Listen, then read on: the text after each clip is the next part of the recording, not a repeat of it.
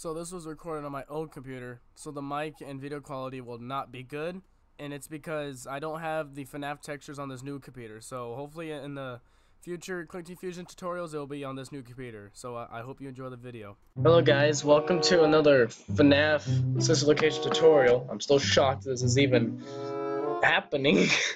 So yeah, someone requested to do Ballora.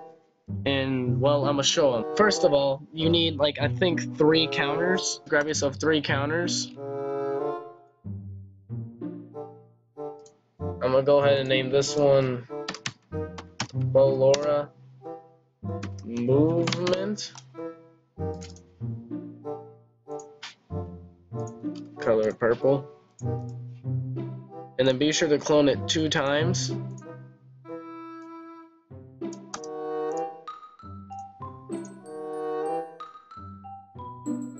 Call one of them Ballora right. He's going on your right side. Let's go ahead and color that one that one. Let's go ahead and color that one that color. And then call the next one, well, can't even spell this name I like. Ballora left. Just in case if she goes on the left side. So now that you have 3 counters ready for Ballora, so insert a comment.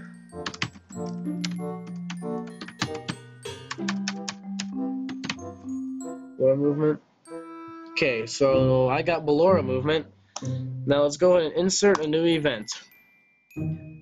So every, I guess, for now I'm gonna make it fast.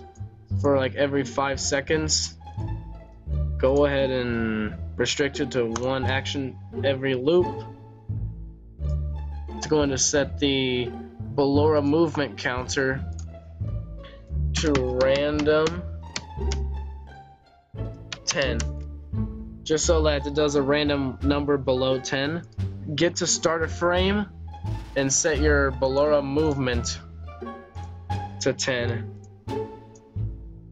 So now that you have that, go ahead and insert a new event.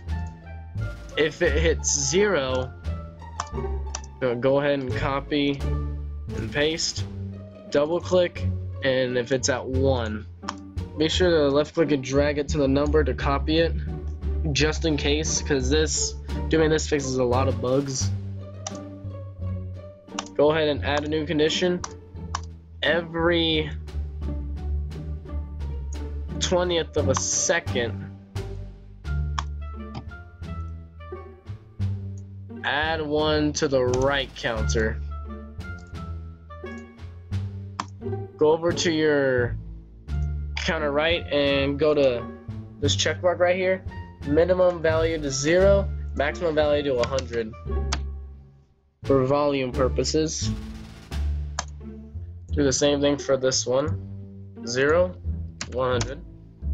Now do the same thing for every one, but go ahead and move this to the left side and just set this counter to 0. And those just so that they can stay at 0 and not bug out. Be sure to go to right click, add a new condition. If this is greater than 1, just so that whenever it lands 0, 1, it doesn't keep like randomizing the number, because that is what will bug it out. If you don't have a starter frame, just go ahead and get a starter frame. Start a frame. It's gonna play and loop Ballerina. The song 0 for like a repeat loop. I go ahead and insert, and my bad, a always. Go ahead and stick that under there. Set sample volume of Ballerina to about a 10, just so that it's like in the distance when this is greater than 1. It should be more of 5.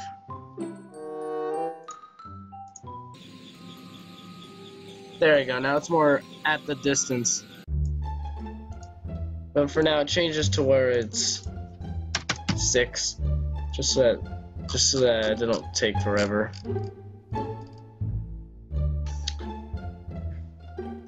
Change this to every 10th of a second, because that's not the way we need it. Okay, so once that we got all of that, insert a new event. If it's 0, always if it's at 0, set the sample volume of Ballerina, come down here, to the current value of the Ballora right counter object. Now go ahead and copy and paste and change this to 1 so that would be the left side. Then you edit it for the one on the Ballora left current value.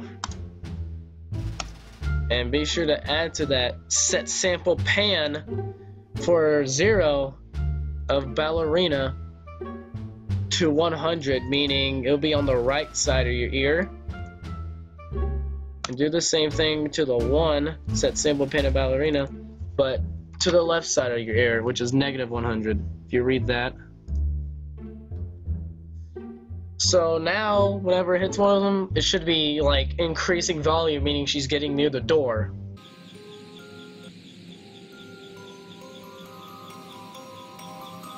See what I mean?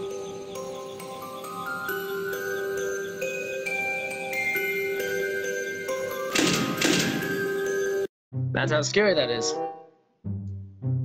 Oh, and just at the start of frame, set them to 5. Just so that they can sound the exact same as this one right here. My bad, change these values to be like 60, because that's pretty loud. To 60 of maximum values. So now you got the Ballora movement. Great job. But now you need to block her from jump scaring you, and then we need to implement the jump scare itself whenever you fail. So be sure that you already have the doors implemented. In order to block her, insert a new event. If this was 0, meaning it's on the right side, then be sure to grab your right side door counter, compare it to a value of 1, meaning that for me it's shut. Go ahead and put that down there. And if the Ballora right hits 60, so that is whenever if she finishes, then go ahead and set this back to 6. Means I need to change the start to 6. And then just in case, set all these back to 5.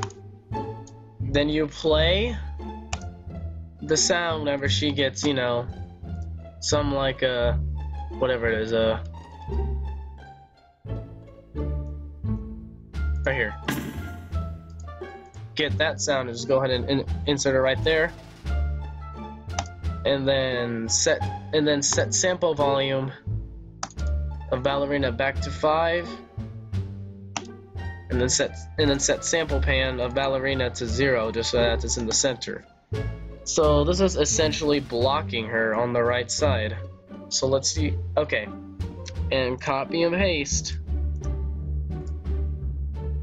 Set this to 1 for the left side, and then go ahead and change the object from Ballora right to Ballora left.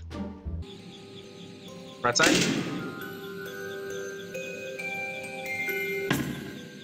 Bam. And then it just resets her back. Left side.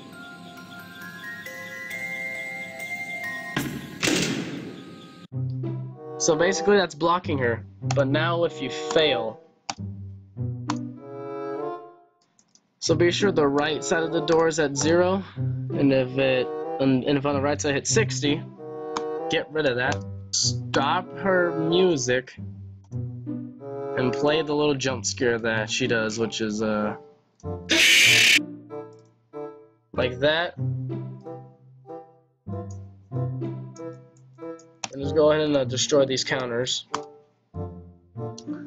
And get her jump scare animation right here. Be sure to actually get her jump scare animation. Stopped is whenever she's done. Then walking is her actual jump scare.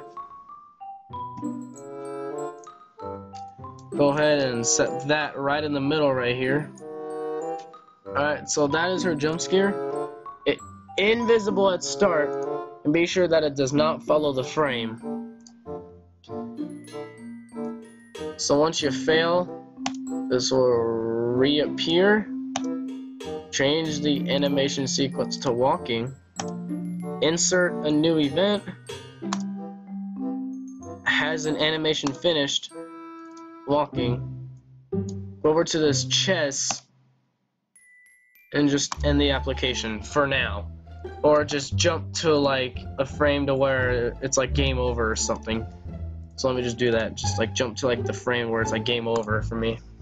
Set this to 1 for the left side, and then change it from the right Ballora to the left Ballora. Then it should do the same thing. And this, my friend, should be the complete tutorial of Ballora. Okay, left side. Okay. Now for a jump scare if I ever fail.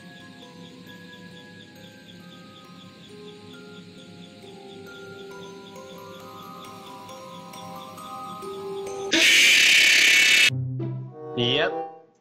So if I were to implement Funtime Freddy and the cameras, you should get a little something like this. Hello again! Are you ready for round 2? Come on! Let's not keep our friend waiting!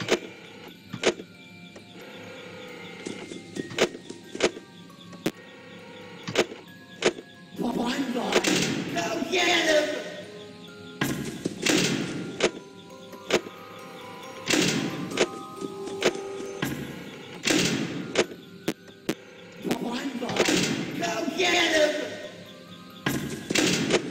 So that is the tutorial on the Ballora movement.